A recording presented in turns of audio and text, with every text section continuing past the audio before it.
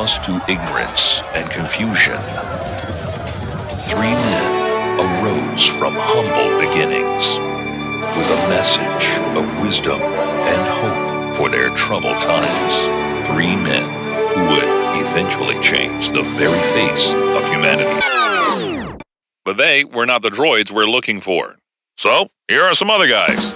It's Song Talk Radio with Michael, Neil, Phil, and the gang. Hey there, welcome back to the show, folks. So glad you could join us here as we talk about songwriting and songwriting accessories.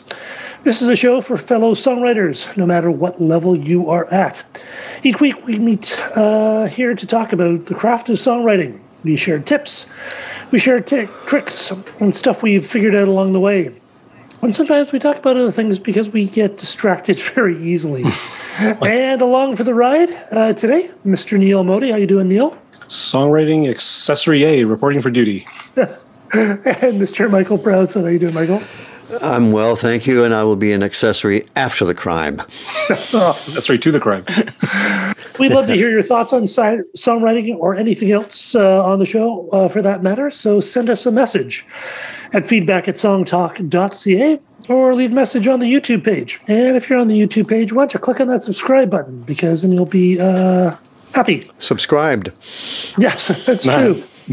So we got some follow-up and some things to talk about. Neil, I did something really neat this week. Why don't you tell us about this tuning system you looked into? Yeah, so this was, we mentioned this on the show a few weeks ago where Mike had forwarded us a link to an article in The Wire magazine about this interesting global tuning system by which you can use your MIDI instruments, which are normally confined to your typical 12-note equal temperament Western scale. And this UK instrumentalist composer, Kaya Malami, developed this software, web-based software, whereas you can cook up your MIDI instrument to it and select one of the programmed scales, African, Indian, Middle Eastern, Chinese, Persian, all sorts of different scales in the library. Or you can actually invent your own scale and define your own intervals within an octave, and then use your MIDI keyboard to play along with that scale. So over the weekend, I delved a little bit deeper into it and actually wrote a small, 30-second orchestral piece based on an African balafon scale, which I never heard of before. I posted that up to my YouTube channel. And it's a really interesting thing. And I'm still sort of wrapping my head around, is this a potential venue to go down? And how deep does this rabbit hole go? Because it could be a bit of a thing to really delve into. It's sort of like you always say, Phil, about tuning your guitar in a different way. Like for us keyboardists, we don't really have those venues to do that sort of thing. So this has really kind of put my head into a different space because, developing a melody with that scale was not the same feeling, the same kind of approach that it would take to developing a melody with a typical Western scale. So it was interesting. Oh, very cool. Mm-hmm. Now, does it have actually, because there's even temperament and then there's just temperament, which I think which existed just before even temperament. Yeah, just temperament. I'm assuming he has it in there because he does have a category for Western experimental or Western old or something like that. I ignored the Western ones. I went to the other ones. I would assume that in even tempered scale, is probably in his wheelhouse there. Oh, cool. Did you have any trouble getting your stuff to work with these weird temperaments, or? The only difficulty I had was that because the system he uses very specific programmed pitch bend commands to articulate the different pitches. Because when you hit a D on your keyboard, it's you've tuned it so it's actually somewhere between a D and an E. Well, you need a pitch bend control command to actually move that pitch. So if the software instrument you're using, or the hardware instrument for that matter, if the patch you're using doesn't respond to pitch bend, then it ain't going to work. So I tried wiring it through a Native Instruments piano, and I'm like, pitch bend doesn't pitch bend's not a thing on a piano patch, so it doesn't work. So I had to find, to explore a bunch of different patches and screw around with the pitch bend wheel on my keyboard to discover which patches work with pitch bend and which don't. I mean, most synthesizer type patches, of course, will work with the pitch bend. I think mostly the traditional sample based instruments like pianos and strings and brass, even brass should really, because you can do a trombone slide and whatever. But traditionally sample-based instruments, I would think, may or may not have pitch bend, whereas synthy type instruments probably will.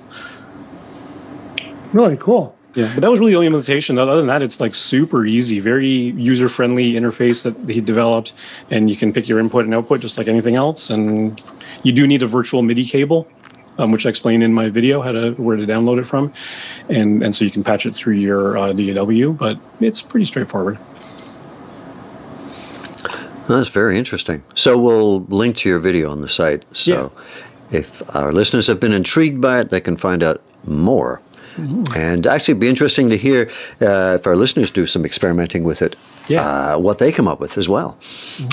Yeah, it's fun. Indian music has its own scale as well, doesn't it? Yeah, it depends. I mean, it depends how far back you go. I think old raga music does kind of play with a few of the notes, but it is mostly built up on perfect fifths. The way that Western music is pretty close.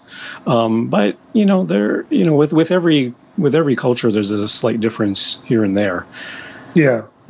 But traditionally Indian music, like the drone in Indian music, like you're playing it on a sitar or something like that, is typically a root and a fifth, right? As we know it, and then there's a lot of sliding in between notes with vocalists and with string players and things like that. So there's those articulations, flavor as well. There's a lot of things that go into tone and pitch and then give it character, right? So.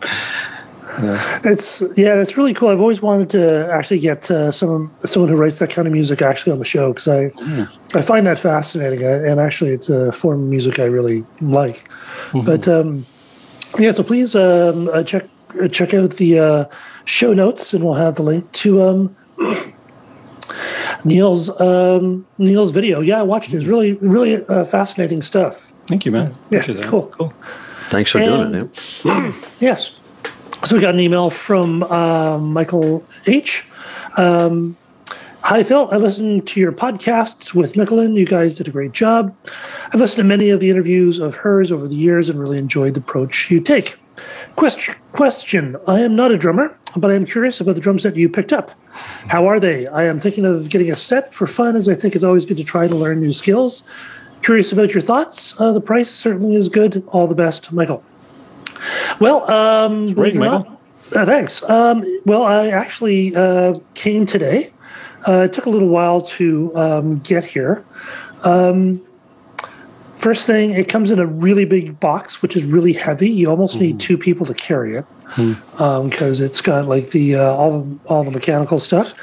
One point I wanted to mention is when you go into the Donner Deal website, most of the kits come with everything, like the drums, a drum throne, even a pair of headphones, kick pedal, and a kick pedal. Wow. And like an actual kick pedal, not just a switch, but an actual mechanical kick pedal. But so the one I got actually had 3 cymbals, so like 2 crashes and a ride is the idea. But it was actually not the most expensive one, even though it seemed to have more pieces than the others, which I thought was weird. Quantity does not equal quality. Yeah, but I thought that was kind of strange, so I did get it. So if you are going to get the set that I got, the one with the hi-hat and the 3 cymbals, it does not come with a drum throne. Nor does it come with a pair of headphones. Now, the headphones isn't that big a deal. I mean, I have lots of headphones. I have something that would work as a drum throne. But, if someone was looking forward to it and they didn't have, a suitable seat, it could be a little bit disappointing. So that's something you might want to think about. It took a bit of fidget, it took a little while to put it together. I just basically finished putting it together about half an hour ago. And, it's certainly no replacement for a Roland, $1,200 kit. But it's kind of fun. It has a couple of things that you're supposed to be able to choke the cymbals, like you hit the cymbal and grab it and it's supposed to stop it. Mine doesn't seem to do that. And I don't know if that's a setting or if there's something broken. Sometimes the problem with some of these very cheap products is, the quality assurance can be a bit rough. And there's a couple of sensitivity settings, but you actually get like a real mechanical drum foot pedal that actually hits like an actual pad. So it's actually pretty impressive for what you get. What's the feel of the heads? You said they were mesh? Yeah, they are mesh, and they certainly feel quite good, much better than just the standard, foam rubber stuff that the old kits used to have. The cymbals they're okay. I mean, again, I played with this for like 20 minutes, if that. So I'm still trying to figure out how it works. It has 15 kits, and the kits are okay. It'll be interesting to see as I hook it up to the MIDI about using it to play drums, on my DAW, and how that'll work. It comes with a pair of drumsticks. Not the best drumsticks, but if you don't have any, it certainly will get you started. But so far, it's good. It's certainly a fun thing. I don't think I'd want to tour with it. It's not. It's a $300 kit, and there's the closest thing to it is I went to Long McQuaid and looked at getting his kit by Alesis, and that would have been $700. This was like $400 Canadian delivered. So it's you do kind of get paid. Pretty good. Yeah. But I'll play with it a bit more this week and let you know next week. But all right. Report back to us. Yeah. So far, some good fun. And that's a Donner deal, and we'll have a link to that. All right. And now on to our guest, legendary Canadian musician and author Greg Godovitz continues to be an open book with his new release of his new book, Up Close and Uncomfortable, available now. As a member of Fludd, Godovitz held 8 top 10 hits, including SOCAN Hall of Fame inductees with over 100,000 airplays apiece of Cousin Mary, Brother and Me, and Turn 21. As a member of Goddo, he released 11 albums while touring extensively. One such concert was front and center for its 35th anniversary as a big screen movie, The Return of Pretty Bad Boys in 2014. And let's take a listen to Goddo.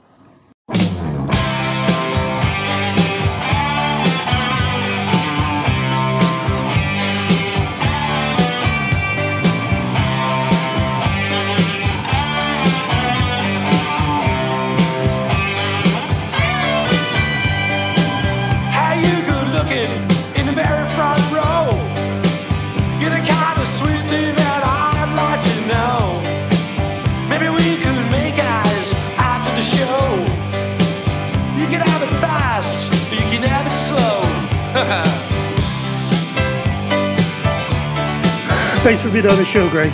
Hello, lads. Greg. I got this is for Neil.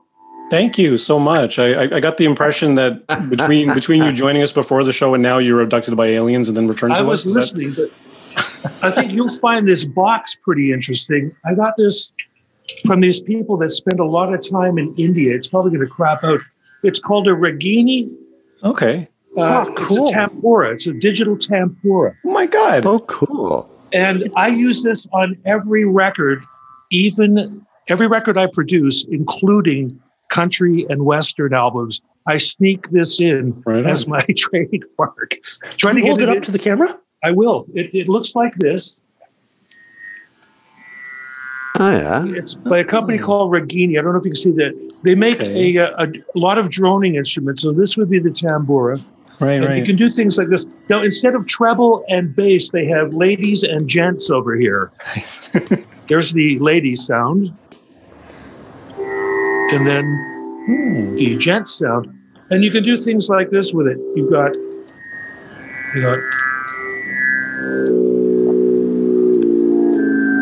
so you can go through everything with it like this. And then we've got,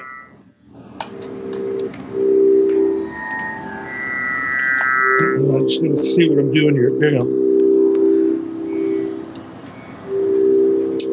I don't have my reading glasses, but this is an incredible little drone instrument. That is so cool. Yeah, You definitely have to send us a link to where to pick one of those up. We'll share it on our site. I got to see if I can find this other thing that changes. What's does it have like a balanced output or? It doesn't have any way of plugging it. Every time we've used it in the studio, we have to mic it. Mic it up, yeah. Well, that's kind of cool, actually. There is something here.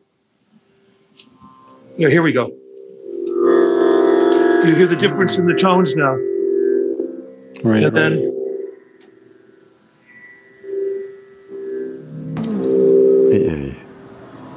incredible, huh? Oh, what fun. So cool. Yeah. Put that through a Marshall stack, and then you're just cooking. I've used this live because I've used it a couple of times on my my solo album I did with Paul Dean, Amuse Me. And then when we had a band that could actually perform these songs, because they were not written for Goddo, they were written for like 8 real musicians, So, so I used it on stage, and we would have the keyboard player who had, every single keyboard you can imagine. But did he have anything like this in all those keyboards? No, he did not. No. So this was my secret weapon. And That's people, so cool. we would start out our shows with it, where you'd hear this beautiful drone, and the lights would be, coming on, and then we'd all come and find our places and then pop into whatever the first song was. But it always caught everybody's attention. And for the first year when I was in Calgary, I worked at Axe Music. I asked if I could take over the acoustic room, and the store was just opening up. Over the weekend, I put up 400 guitars, different, price ranges, and Canadian and US and all that other sort of thing. But I brought the Shepard in, and I left it on an E note. And I could go in and grab an acoustic guitar and tune it in about 10 seconds using that note as the best. Just little.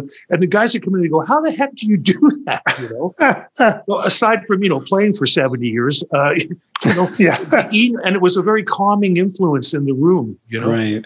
So anyway, it's called a Ragini. I'll tell you guys, I'll send you the information on where to get these. Yeah, that'd be awesome. They make them with tabla drums. Okay. They make them with harmonia. Mm-hmm. So any sort of drone instrument that's inherent in Indian music, you can find this company builds it. And it was a gift because these people spend a lot of time in India. In fact, I recorded an album. The band was called Devi Narayani. And the husband had started to produce it, and then they called me in to sort of fix it up. And it was 5 women in Calgary. 2 of the gals were, Canadian gals, and the other 3 were from India. And they all wore bindis, and they all wore the robes, and they were playing. The girl had an instrument called a varina, I think it was. It was like a women's sitar. And then one played spoons on the side of a thing, and they had drums, tabla drums and stuff. And it was incredible for me to get invited in to produce it. What I did was I took all the tracks and ran them as one track. So it was like Sgt. Pepper, where all the music flows into each other. Nice. And it was just a fluke, but it worked out great. And I have to tell you, Indian music is my favorite music. I mean, as soon as you started talking about it, I got all goosebumpy and started screaming for my assistant to go and find the Ragini, Yeah. Oh, wow, that's so really cool. You shared Because that. That's really cool. Anyway, it's quite a recovery from telling you that I don't know anything what you're talking about, okay? Well, it's interesting because when I hear your music, I don't necessarily think, Indian music, but it definitely seems to be a love of yours. Well, I mean, being a first-generation Beatles fan, it's a little hard to get away from it. And unlike a lot of people from the West that did not get what George Harrison was doing, I certainly did. Mm-hmm. I mean, it's the most it can be the most relaxing music because in the raga structure, of course, half of the song is all this laid back, beautiful droney stuff, and then the tabla player starts to go nuts, and so does the sitar. And pretty soon, like it's beyond Eddie Van Halen. What Ravi Shankar was doing. I once saw Ravi and Anushka, his daughter, at Roy Thompson Hall. And they did part of the show, and it was very showbiz. I have to admit, they were doing a duel, and Ravi would play something, and then Anushka would do it, and she's going toe to toe. And then at one point, Ravi looks at her, and then he does a lick that was like beyond comprehension, and she just laid her sitar down and bowed to him. Which was a lot of showbiz, but it was also a phenomenal, experience to watch these two amazing classical virtuosos going neck to neck with each other, Yeah. Anyway, so I love the music. I also love the food. So, Oh yeah, can't go wrong there. We're all East Indian when you think about it, Exactly. That's or true. Italians. So has your songwriting process changed much since, because you've been writing songs for a long time? Do you think it's sort of changed your approach? Well, I think my songs are getting better. When I wrote the songs for my solo album, when I was living in Calgary, I was working with Paul Dean. I don't know if that's probably glaring like hell. Oh, there we go. Yeah. That's a studio I was working at. I'm actually all the guys in the picture playing everything, but I can't really play everything. And Amuse Me. Paul Dean and I from Loverboy had a little Sunday jam session at a blues club. And we started to say, well, look at, he says, I got all these songs that Loverboy never recorded. These songs that you're writing are the best things you've ever done. He says, let's start, working on them. And there was all of a sudden, it went from the typical stuff you write when you're like when Goddo first got together, which was all sex, drugs, and rock and roll, like everybody does it, to all of a sudden the lyrics got a little bit more mature. The playing got a lot more mature. I'm by trade, I'm a bass player. I've been playing bass since 1964. I used 3 different Calgary bass players on the solo album, and they all said to me, why aren't you playing bass on this? And I went, I've heard me. I'm tired of me. I want to hear what you bring to it. And it was great doing that. The only problem was when I had to start learning how to play the songs to do them live, it was no longer pumping 8 notes like I do with Goddo all night, holding down a firm, foundation for the guitar player to go nuts on. All of a sudden, I'm doing moving bass lines and having to sing lead over top, which is, of course, makes both parts of your brain go like this, But it reminded me of when I was 13 and the Beatles came out. And I think one of the first things I learned was the bass line, and I saw her standing there. And singing it and going, well, they said, well, that's impossible to do. I said, well, he's doing it. I mean, of course he is Paul McCartney. But, so yeah, what do you do? We never, because we were kids, we didn't know that it was really hard to do. So I'm going to be the bass player in the little band playing I Saw Her Standing There. I got to sing it because I'm the bass player, because Paul's the bass player and he's singing it. So all of a sudden I'm 13 years old and playing ba-doo-doo-doo-doo and singing I Saw Her Standing There, We just didn't know. We didn't know that what we were doing was being difficult. It just seemed like a natural thing, So it sounds like when you say the songs are better now, are they more complex? Is that what makes it better or like more mature? Because obviously 1964, Greg wouldn't say that those songs are better, or would he? Well, I mean, if we're talking to the Beatles, I mean, they always wrote brilliant. So, I mean, you look at the stuff they wrote when they were children, and not even in the Beatles canon, but what they wrote for Peter and Gordon, the "Please Lock Me Away and Don't Allow the Day." The chord progression in that song is insane. There's about 20 different chord changes in that, and McCartney wrote it when he was 19 years old. Mm-hmm. and World Without Love, that was that one. And then there was another one that they did probably around the same time. And McCartney supplied both of those songs. Billy J. Kramer did one of them, and Peter and Gordon did the other one. But the chord structures are incredible. So that's sort of a whole different thing. My earliest songs, of course, were all 3-chord wonders, Moon, Spoon, and June lyrics. And then all of a sudden, I realized the song that you started out playing, Pretty Bad Boy, is an interesting example because there are only 3 chords in that song. But the way I used to do it, because I had limited knowledge of chord progressions, the body of the song is in C, G, and D. And then it goes from D to G to C. And then it goes D, G, C, G. And it's just those 3 chords, but they're done 3 completely different ways in different styles. And then you go, oh, hang on a second. I'm going to teach a songwriting course. And that's the first thing I'm going to show them, is that you can take, the Louis Louis chords and all of a sudden make them into something completely different. And so the songs started getting better, having a background in Beatle lore, like I did, when I got to produce the albums under a pseudonym, which I did, because the record company, after I did the first album, they said, we don't want this guy behind the desk. He doesn't know what he's doing. So I came up with the name Thomas Morley Turner because it sounded A, British, and B, important. And it was the guy that taught me my first chords was named Tom Turner. And he said, well, I said, I need a name like Roy Thomas Baker. He says, how about Thomas Morley Turner? I said, that's perfect. Is that easy? Yeah, I'm going to use that. And then the record company heard the second album. The review in Cashbox said, production sheen comparable to Boston's debut album. Wow. Meanwhile, it was the same idiot that did the first album. But having that extra name really helped. You know what I mean? so marketing. It shot me in the foot, though, because people kept trying to find this guy to hire him, and nobody could find him because, well, it was me.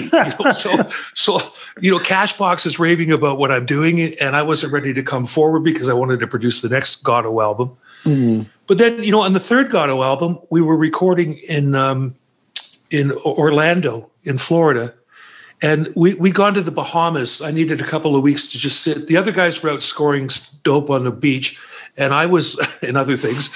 And I was in the hotel room with an acoustic guitar, writing the rest of the songs for the album. And it struck me when I was listening to the melodies of them. I said, we could do a classical overture based on these. So they contacted a fellow named George in Orlando, who was he was the arranger. He was the guy that could actually read music, and he played piano, and he could conduct. And we got together, and he said, what have you got in mind? And I remember hitting an E note on the piano, but about, halfway up the keyboard. I think you'll like this, Neil. This will show you how inept I am as a piano player. So I started hitting the E, do, do, do, do, do, do, do, do. I said, I want a cellos to do that. And he goes, okay, he says, but the voicing is wrong. What's that? I say. He goes, well, cellos would actually be down in this register. And all of a sudden he takes them down and it's dun, dun, dun, dun, dun. And I said, now I want to hear a trumpet go da, da, da, da. So I pick out the notes, da, da, da, da, bum, bum, ba, da, da, da, da, da, da, da, da, da, ba, do, do, da, do, do, do. And figured it out really slowly because this is the extent of my piano playing. Oh, and this as well. Both of those. And he notated it and started writing this down. And then it went through a number of variables from different songs that were going to be on the album, recorded as a rock group, but done as classical music. And they got in 15 pieces of the Florida Symphony Orchestra one night. I, of course, was resplendent in my pajamas. And I also had my hands, this was written left hand, right hand, left wrist, right wrist, because while we were flying there, in the plane from Miami, there was this huge explosion, and the plane dropped about a mile. And of course, the other two guys in my band became extremely religious immediately. I got out a magic marker, and I started naming my bits. And the guy beside me says, "What are you doing?" I said, "I don't want any of me in a bag with you." And he goes, "That's not funny, right?" I said, "This is not funny. We're about to die here."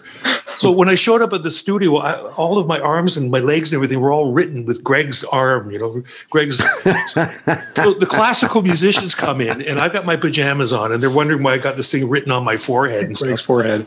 And we have a full buffet laid out with like turkey dinner. Now, these guys have never seen anything like this. There's candlelight. They got this lunatic running around in his pajamas, and there's booze. And these guys all avail themselves, not so much of the food, but they're all hitting the bar, Now we have to start recording these guys, and most of them are in the bag. So I'm the producer. I'm in the control. I have a button where I can talk just to George while he's conducting, and then another button I can talk to everybody. And at one point, this guy kept complaining about this stuff, and I say, "George, you tell that such and such." And the guy goes, "I heard that. I believe it." And I went, "Oh, no, I pushed the wrong button." So instead of complaining to the conductor, the whole orchestra heard it, right? It was awful. But what happened was we ended up getting them to double track it. It's called Anacanna Panacanna. It happens to be on the third Goddo album, which looks something like that. You double-tracked an orchestra? They didn't know we were doing it. Wow. Yes, it was sort of sneaky how we did it, but George and I confirmed. I said, "This sounds great, but it's not big enough." And he says, "Well, we can't afford to do it twice." So I said, "Well, we got the click track, and we can mute everything in here, and then we can work on syncing it up later." And as it turned out, they were just loose enough from being drunk that they nailed it. The looseness was in both tracks, so we just sort of found that wobbly bit in the middle and went, "Oh, hey, this works." So instead of a 15-piece section, we had 30-piece orchestra. And then we used that piece of music for 35 years on stage, and every time it came on, people would go, "Hey, they're coming on!" But that's the backstory on that. Wow. So the other thing on that album, we have a song called Chantel, which was done. It's French and English. It's like a Michel, I saw her standing in the crowd. Comment allez-vous? Je vais bien, merci, chérie, voulez-vous? And then I told her in my broken Francais, yes, I would. Yes, I would be good. She smiled at me and said, "S'il vous plaît," So it's a ripoff of Michel, is what it is. Right. But I wanted one of those. I don't know what they call them. Is it a Celeste? That's the accordion that they play? No, it's called a concertina. Concertina. It's called a concertina. Mm-hmm. We couldn't find a guy, but they found an old Polish dude, much like myself, that played accordion in a polka band. So now I'm lying on the floor, still in my pajamas, which are starting to smell a bit funky, and still like this. And this guy's looking at me, and I'm giving him lines to play. And he goes, "How do you know this kind of stuff?" And I said, "My dad made me listen to Lawrence Welk when I was a child." So I'm quite aware of what's supposed to go into this.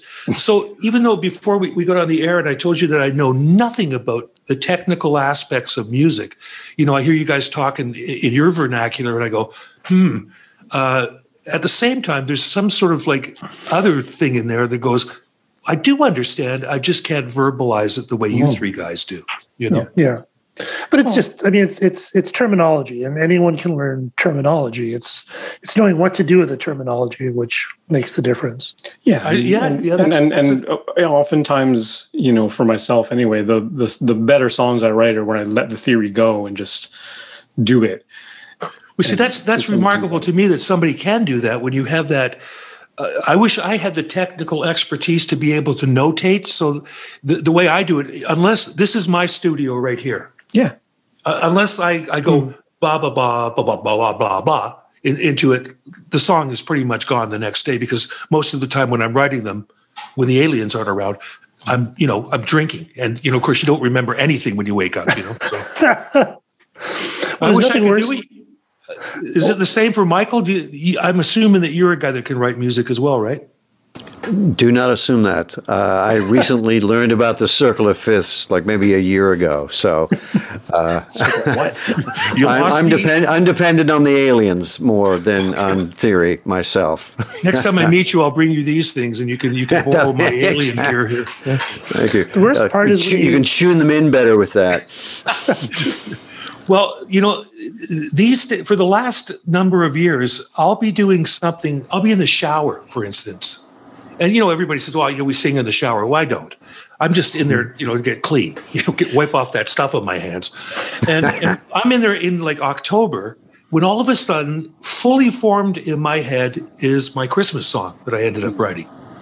And I'm going, and I can see the lyrics. I can hear them. I'm going, but I'm soaking wet. And then I go running down the stairs to the basement where my guitars are. And I'm like this. And, my daughter's there playing with her friend. And the friend goes, who's that? And he goes, well, that's my dad. And I go, well, what's he doing? He goes, no, he's going downstairs to write a song, like she knew, And then the little girl says, oh, you want to play Barbies? They go, yeah, okay. Meanwhile, there's this naked man running down the stairs screaming, right? But I wrote this song, a fully formed Christmas song called Christmas All Over the World. There's a wonderful YouTube video. We did it with a group called the Carpet Frogs, who now work for Burton Cummings. They back him up, and Randy Bachman. And we rehearsed it mid-October. We rehearsed it one day. We recorded it the next day. The next day we went out and chopped down a 15-foot Christmas tree, which we set up in my townhouse, fully decked. We all wore pajamas again, big on those. And then they filmed it in Super 8 and then put it in with all my dad's Super 8 footage from Christmases past. Aww. And it cost us like $600. Yeah. And of course, every time I see it, it's like I see my dad in it and he's opening up socks, But it's funny how they come. I mean, these days I'll just be driving the car and all of a sudden it's like bang. And I go, I got to stop the car, And, you have to grab it when you can. Yeah. Well, I don't carry a guitar, and then when I wrote some of these, I didn't have my little magic recorder.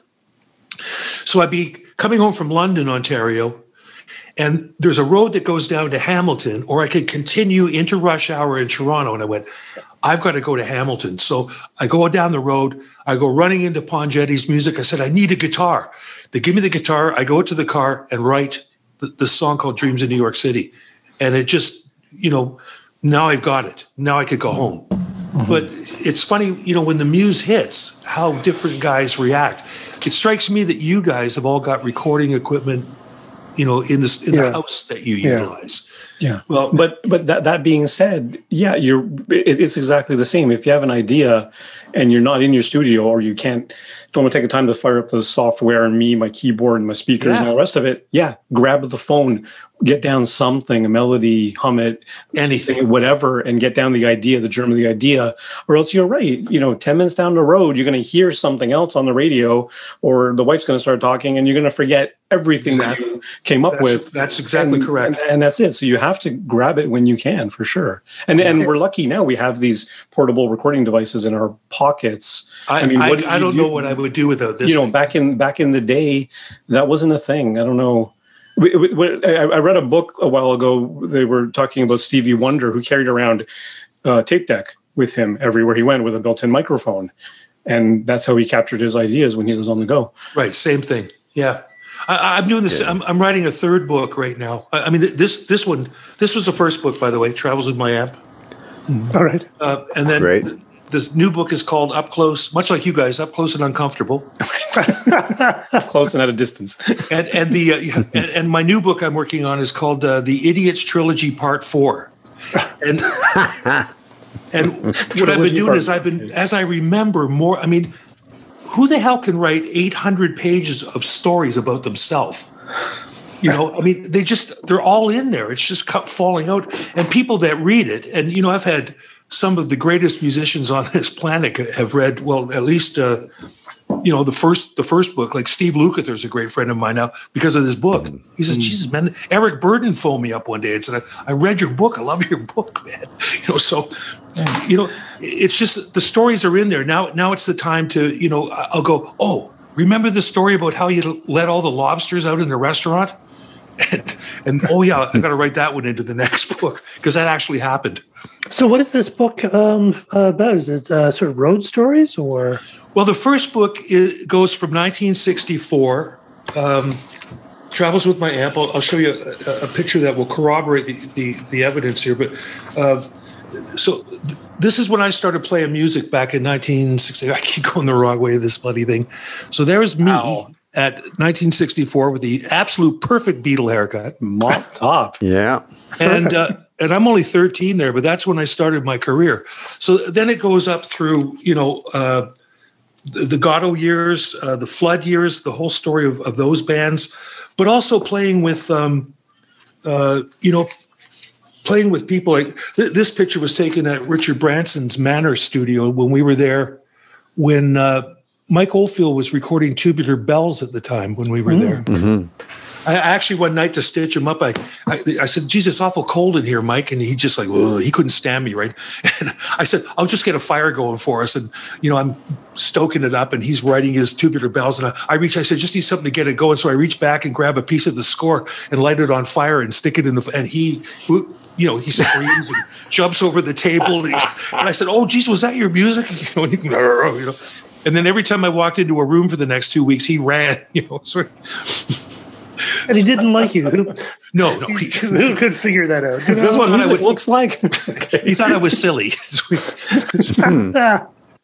I've got a great picture. I have a picture of Richard Branson. It's in, I think, the new book, leaving CFRB Studios, and he's holding a copy of this book, which he happens to be in as well. And Lord knows what he thought when he read that story, right?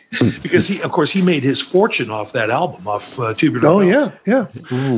They gave him the money for Virgin Airlines, I believe. Actually, well, for everything. I mean, it was all whistles and bells because you're in this palace built by Oliver Cromwell, and the house is like it's old. You can see the old, but just because the tapestries are like a little threadbare, that doesn't mean that you can get the keys to the room where the eggs are kept, and then using the tapestries for target practice. That doesn't mean that can happen, but it did. Really?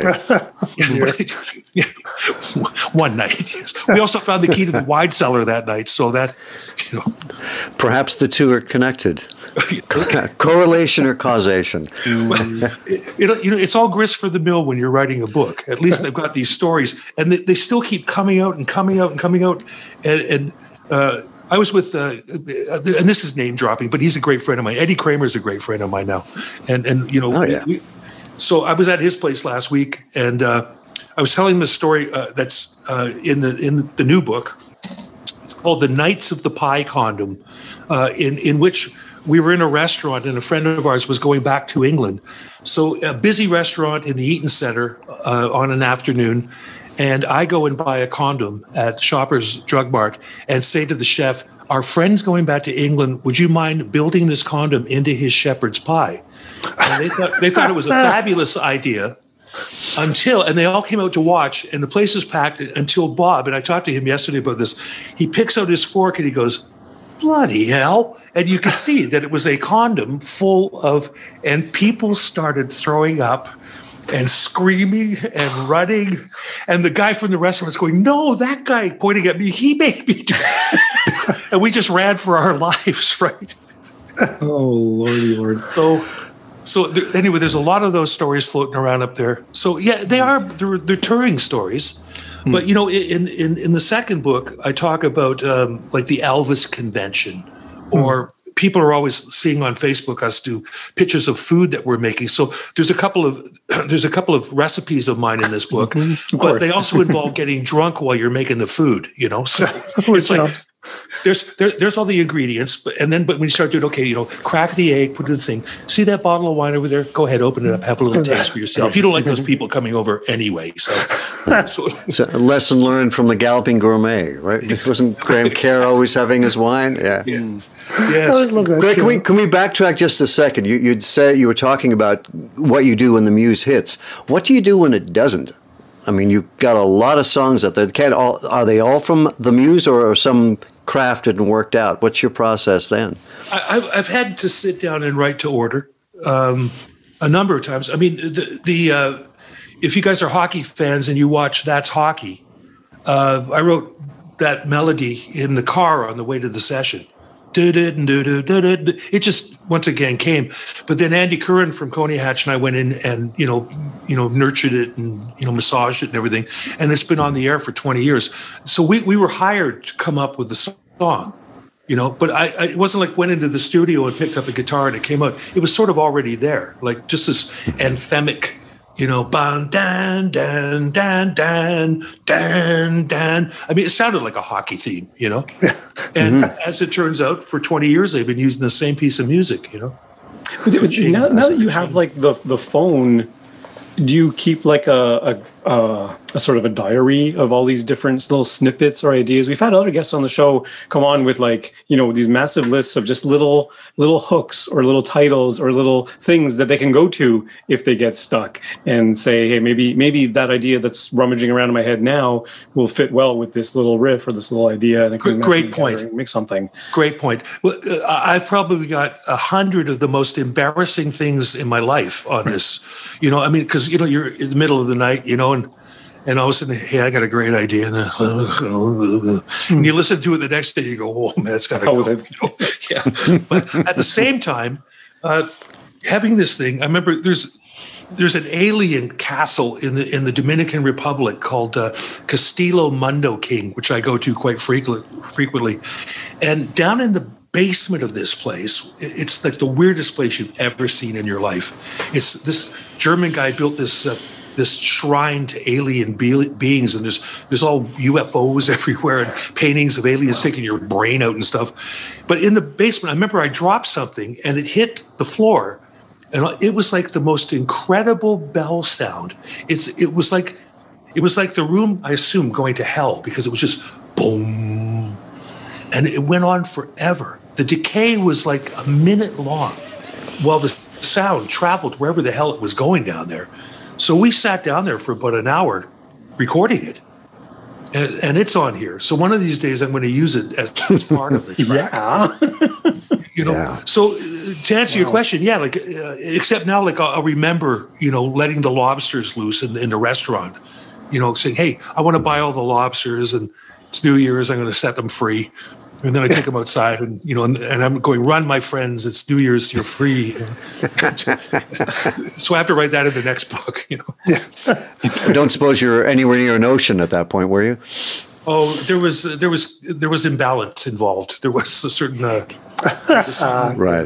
Yeah, what city did that take place in? What? What city? Where were you? Toronto. Yeah. Okay, so the lobsters had a long way to go to get to the ocean, is what I was wondering. I wasn't thinking of that. All I know is I had $1,000 in my pocket, and I bought the lobsters, and then the whole staff came out. Well, they threw me into a cab, and they were applauding, and I fell asleep. And then the next day, my wife said to me, I said, where's all that money I had last night? She goes, listen, idiot, I'm going to tell you what you did last night. You released the lobsters from the tank, took the little restraints off their claws, and then you told them to flee because they were free. And then they put you in the cab. They gave you a nice round of applause. Then they divvied up your money and threw the lobsters back into the tank. Oh, no. I didn't even get one. It was tough. The lobsters didn't know anyone. They didn't know anywhere to go. That's right. They were like hither and thither. They were just, they were completely confused. They had no idea of the doom that awaited them in that tank. That's true. Yeah. And someday, very short-sighted. Yeah, I know. And someday when the aliens arrive and they come out and they look like lobsters, I'll be their leader. They'll be looking for me. So you've the Canadian ambassador, at least. Yes. So you've been producing other people for a while. Is there any sort of bit of knowledge or a bit of wisdom that you wish people, when they approach you, would have? In Toronto, the productions that I did were mostly guy bands and rock and roll oriented. When I got to Calgary for 8 years, all of a sudden I'm doing the Devi Nariani album, and I'm doing a country album for a girl, and then I'm doing a heavy metal album for a band that eventually got signed by Gene Simmons, all over the map, but they were all with female artists. And then I realized, I said, I got this, I don't know if it's my aftershave or the candles that I like to light, or whatever it is, but I got a real aptitude for working with girls in the studio. I mean, I really understand what they're doing, And I found Amy Bishop there. She was on one of the episodes of The Launch, and she's the best singer I've ever heard in my life. I mean, she Did a version with Oscar Lopez, who's a famous flamenco guitar player out there, and they did Hallelujah. And I'm a bit tired of the song, but she did a better version. I'm going to say it was better than Katie Lang's version, and it actually got her the audition on this television show. And we did it on a Christmas album that we recorded called Bells. And it's a great Christmas album because I said to her, I've always wanted to do a Christmas album, but I hate when you do, Oh Holy Night. Yeah. And then the second song is Feliz Navidad, and it just ruins the whole vibe. I said, let's do an album that people can put on Christmas Eve with a fireplace going and a glass of champagne, and there's no Feliz Navidad on it. Let's keep it really like jazzy cool. And that's what we did, and it turned out really good. And then we did an album of her original pop music. And once again, I just called up the best musicians in the province, and they rose to the occasion on it. Oh, that's great. So how long has the second book been out now? Just since December. All right. Yeah, and it's funny because we can't play, there's no gigs or anything happening. So I decided instead of waiting to sit down and really I love writing in different locations. Like I had trouble writing at home because the phone rings or the cat's scratching your favorite chair or something's happening. So fortunately, I know a lot of people that live in exotic places that say, yes, I have this beautiful chalet in the mountains in Canmore, and here's the keys for 2 months. You can go and start writing there. So I went from there down to the Dominican and stayed in this place. And then I went to Picton in Prince Edward County and finished the book there. And it was great. It costs a lot of money to fly around to those places, but I could really get focused, So I decided to start writing the third book now. To have it ready for this Christmas, And a lot of it right now is about what we're going through during the pandemic. But Mrs. Claypool, my girlfriend, I don't know her real name, it's Mrs. Claypool, she hears me cackling. She hears me cackling away in the office, and she says, "Why are you laughing out loud like this?" I said, "Well, read this." And she starts laughing. She goes, "Only you could find humor in this nightmare that we're going through." And everybody that reads both of my books, they say, I have to stifle myself at night because my wife's trying to sleep and I'm laughing out loud at all the stupid things you do, That's so great. I've developed in my right hand, let me get this right. You see how my thumb is crooked? That does not straighten out. It's called Dupuytren's contracture. Which makes it very difficult to play. But what do I get? I said, I've developed this thing. I says, the trouble is I can't, let me get this. I can't even hitchhike anymore because they don't know which direction I want to go. And she says, only you. She says, you can't play the guitar anymore, but you can find humor. And, so yeah, exactly. What can you do? You got to live with what you got, That's great. So where can people get the book? I don't know if you can see that right under my hand here. I got to get used to doing this. Yeah, right there. Yeah. ShopGregGodovitz.com. You see that? All right. Yeah. That's the place where they can not only buy the CDs, but we got posters, and I even had my own hot sauce for a while, but it sold out. So in Goddo we trust. Hot sauce. Go figure. But it's really good. So waiting for Goddo. Yeah. But people can find the two books there. The first one. This one, no, this one, and the second one there. So they're both available. And seeing as we don't have any business, please support my little business, please. Yeah. All right. Well, I can vouch for Travels with My Amp. It's a fantastic book. I read it. I can't remember how long ago, but it's really good. Thanks, Michael. So I imagine the next. I'm gonna have to read the next one. I think we just got a copy of it today. Oh, so great, good. Did you get the PDF or the Kindle copy? Yeah, PDF. I don't know if it's the same because they sent me the Amazon Kindle copy of it, and I opened it up because I'd never seen one of these things, and all of the pictures were in full color, which they're not in the books; they're in black and white. For $9.99, you can buy the book with color photographs, and they're crystal clear. I'm going to start buying Kindle books, man. I'm kidding. That's awesome. I guess because they don't want to pay for the printing for the paper versions, right? That's true. I don't know what the deal is, but all I know is that when you buy the Kindle book for $10, bucks, which is like a gift, You can actually, if the printing is too small, you can make it bigger. Yep. If you don't like the color of the page, you can make it a different color. I mean, you can actually play with it. Yes, awesome stuff. Oh, and are you going to do the audio versions of your books? We are talking about it. Yeah.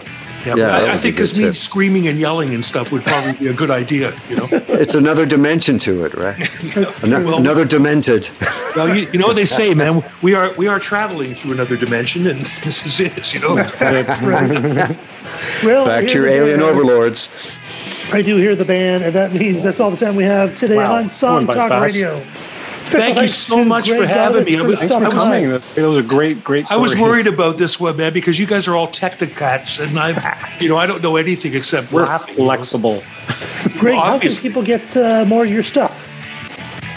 Well, they can find it on Spotify and places like that. But it'd be great if they started with the 3 albums. This was put up by an English company last year. They've got 3 different booklets in them and hundreds of photographs no one's ever seen before, and then the stories behind. So, we sort of got another kick at the can, Awesome. That's wonderful. And remember... And you can get that at Shop Greg Godovitz? Sorry, what? Yes. Where? ShopGregGodovitz.com. Got it. Lost control of Thank you guys so much for having me. I'm going to go out with my song. All right, listeners, we want to hear from you. So send us your comments on Twitter, Facebook, or Instagram at Song Talk Radio. Send us an email at feedback@songtalk.ca. And, of course, check out the YouTube channel for live performance videos and full episodes now that we is all virtual-like. If you're on YouTube, and you should subscribe. Subscribe today to the Song Talk Radio podcast on your favorite podcast player. And don't forget to sign up for the free newsletter at the site. You can find the links to all the books and products and web services we mentioned here on the show on the resources page. And wherever you are in the world, please join us online via Zoom at our next Song Talk meetup. Free to join on meetup.com and free to attend the meetup. Stop by songtalk.ca for the link. And most of all, we'd like to thank you, the home listener. You can follow Neil at neilmodi.com. How about Michael? Proudhood420 on Instagram. And you can follow me at philemery.ca and stop by the website to browse past shows and see how I can be a guest. Stay safe. Ready, good night. Something. Good night. Songtalk.ca, by the way. That was the site.